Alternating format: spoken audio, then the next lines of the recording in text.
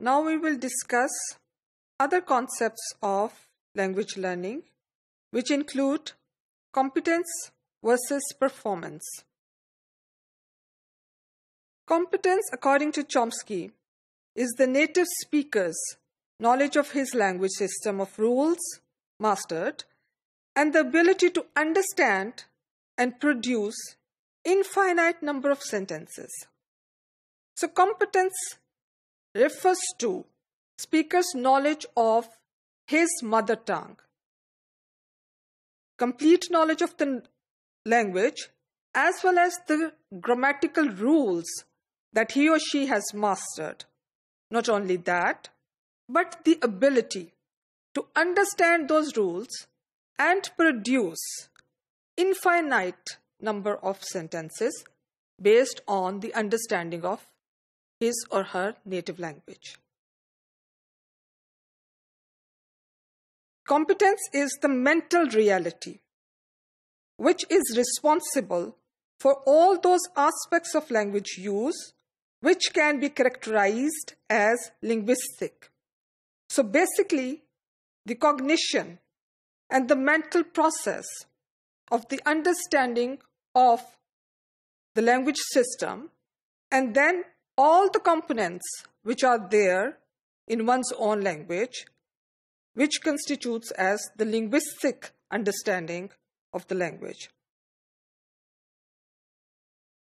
It is concerned with the knowledge as well as internalizing it, whether to use it or not, and handle factors successfully that may cause interference in the actual behavior. So competency lies is not only the mastering of the linguistic knowledge, but also the ability to use it appropriately and be able to handle those factors which are causing interference or obstructing the production of that language. Key features of competence. It is quite similar to Langue and Prioll, the concepts introduced by Ferdinand de Saussure. He was a Swiss linguist and he introduced the concepts of Langue and Prioll. Langue is basically the competency, the underlying knowledge of a language, and Prioll refers to the performance of those knowledge.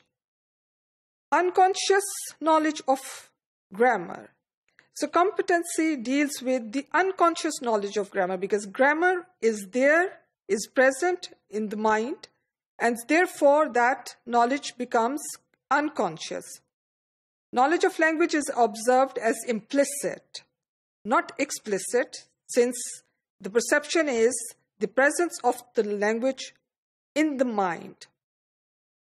Chomsky linked competence to an idealized speaker-hearer, which means that in terms of interaction, in terms of expressing, there is no ambiguity between the speaker and hearer, and there is no deficiency in terms of the understanding of the message.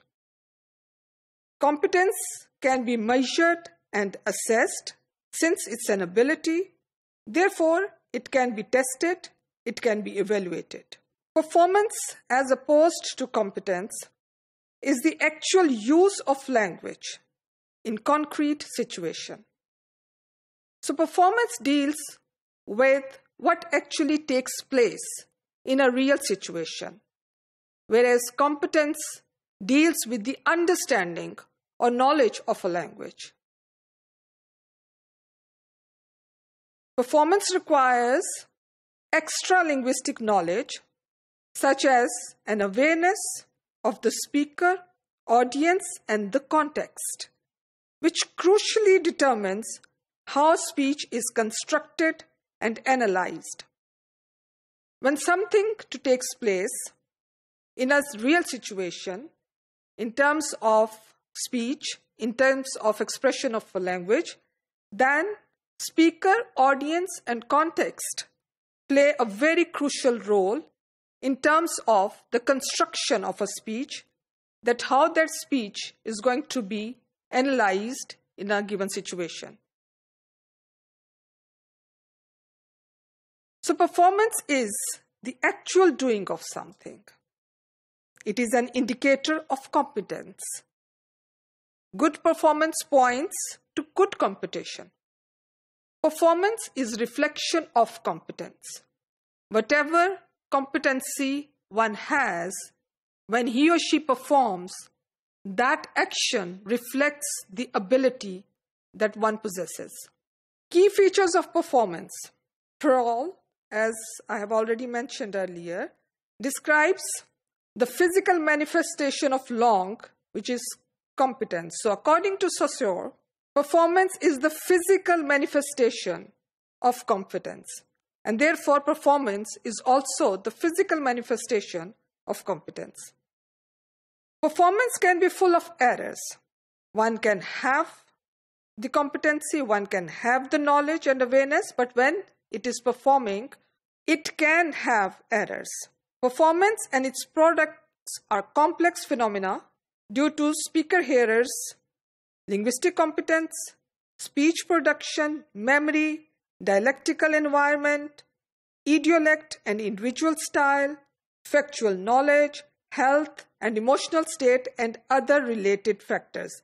These factors influence performance and product based on performance when it takes place in a given situation.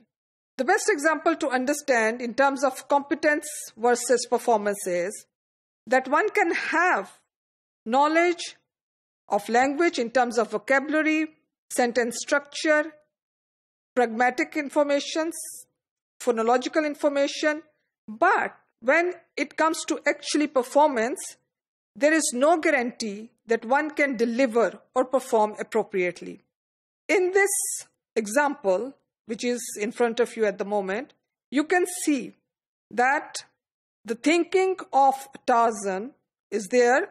He has the right words to express, he has the right vocabulary to express, but when it comes to actual state, he comes up with inappropriate words to express. Therefore, performance can have errors, and having competence is not enough unless and until there's a specific knowledge or appropriate knowledge how that competence is utilized in a given situation. To conclude, Chomsky separates competence and performance. He describes competence as an idealized capacity that is located as a psychological or mental property or function, and performance as the production of actual utterances.